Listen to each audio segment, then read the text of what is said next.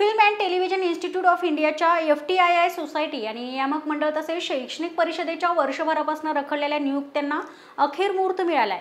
आयआयच सोसायटीवर चित्रपट क्षेत्रातील दिग्गजांची नियुक्ती करण्यात आली आहे।